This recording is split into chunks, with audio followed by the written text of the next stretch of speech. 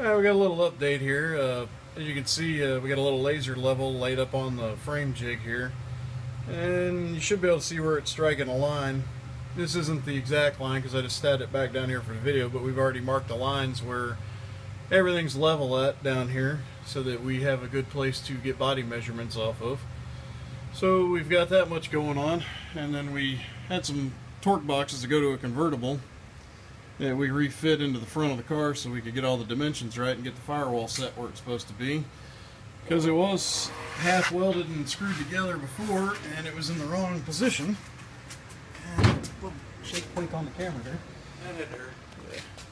there.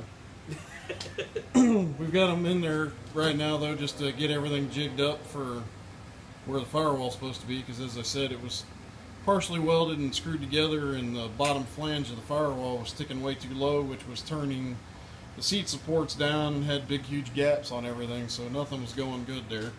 Been a little slow because it got really hot here in Florida and we have other stuff we've been having to do, but there you can see we've put the torque boxes onto the frame. It's standing on its nose right now.